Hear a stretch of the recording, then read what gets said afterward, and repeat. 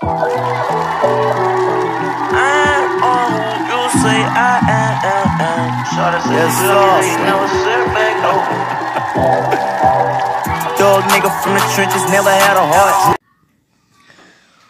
What's up, guys? I am back with another video, and today we're going to be reacting to an old animated scary story. And yeah, so let's get right into it. This one is called The Scary Field Trip Horror Stories. And yeah, let's get to 40 subscribers. I just hit 30, so let's try to get 40. Smash that like button, subscribe if you already haven't. Let's get right into it. Yeah, I just hit 30 subscribers. Because you know the one that had 400 views? That just hit 30. Back in high school, I took a mysteries and mythology type class, or something like that. I don't remember the name of the class. It basically just had to do with real-life mysteries and creepy shit. I was into that kind of stuff. I was taking the class with a good friend, who I'll call Ben for this story. The teacher of the class took us on a field trip to a new... Just telling you, but I watched this one, and I just want to, I just want to react to it, though. This was like a couple months ago, though, so yeah. Nearby abandoned village with an unknown past. The village was built in the early 1900s, Oh yeah, but one more thing. I haven't watched it in a long time, so I probably forgot about it. Yeah. Oh dang it.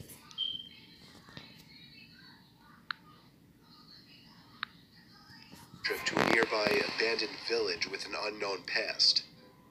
The village was built in the early 1900s, but seems as though it had been quickly abandoned shortly after it was built. The bus ride there was about 20 minutes. All of us were glued to the bus windows as we pulled up some sketchy-looking, decrepit road cutting through dense forest.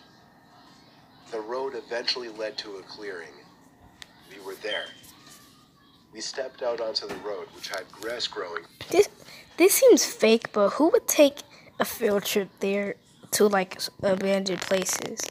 I don't think that would ever happen, but whatever. Through the cracks.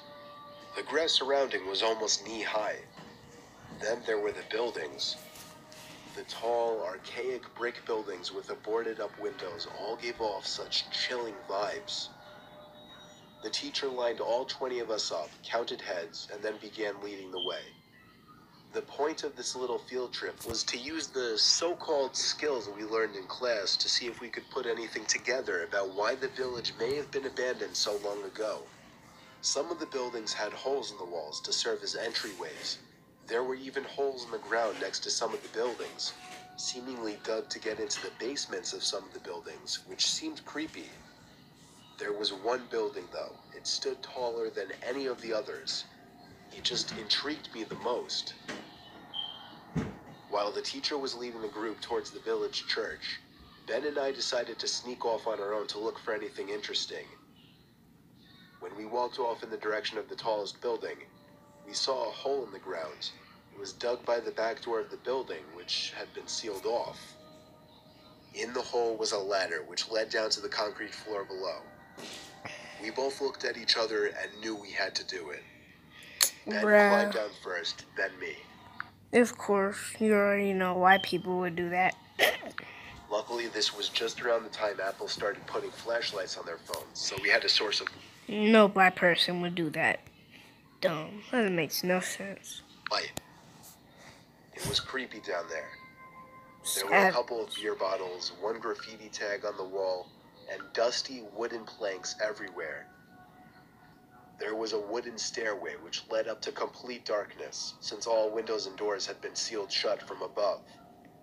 We had already gone as far as to enter the building, so we figured we'd go up the stairs too.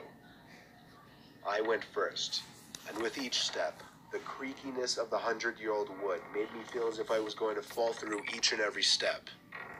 Ben followed suit. How did they know it was 100 years old? This floor of the building was very tight.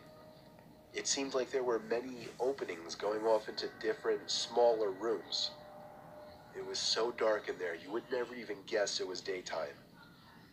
Ben and I were honestly starting to get creeped out. Duh, 'cause it's underground. Retard. There, and agreed to go back outside. That makes sense. But just then, there was a noise in one of the tiny rooms.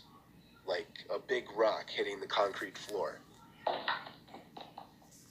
A normal instinct would be to run, but Ben and I froze, locked eyes for a moment, then both tiptoed over to the opening of the room. Bruh, who would do that? Nobody would do that. No, I would have ran. But actually, I wouldn't, because if something was in there, it would have probably chased me. So, yeah. We shined the lights into the room. Dang, it's ran. bright. We ran back down the stairs and then up the rusty ladder back outside. What? We caught up to the group out of breath. We didn't say anything, though, to avoid getting in trouble. One of our classmates asked us what was wrong. We told him we snuck into one of the buildings. And in one of the rooms, when we shined the light into it, we saw 3 guys standing maybe 10 feet away from the doorway. That's facing creepy. Ben and I in a weird formation, as if they were waiting for us. As we continued following the group, we paid extra That's attention to creepy. the tall building we entered from the distance. And before leaving, we saw a person's face at one of the higher level windows that had not been boarded up. We never told the teacher in fear of getting in trouble. We didn't know what to think. Were those just homeless people living in there? Were they gang members in hiding? Ben freaks me out with his theory. He says they were ghosts of the people who once lived in the town. Still, the way the 3 guys were just hauntingly standing there so calmly, staring at us the moment we peeked our heads through that doorway, I still can't get that image out of my head. I may go back to that village one day, just to prove Ben's idea wrong.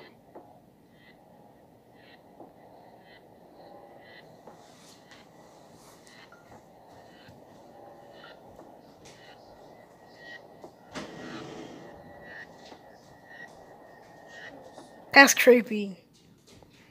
That's low-key creepy. But yeah, if you guys like that video, turn on post notifications and smash the like button, subscribe if you already have it. Peace out.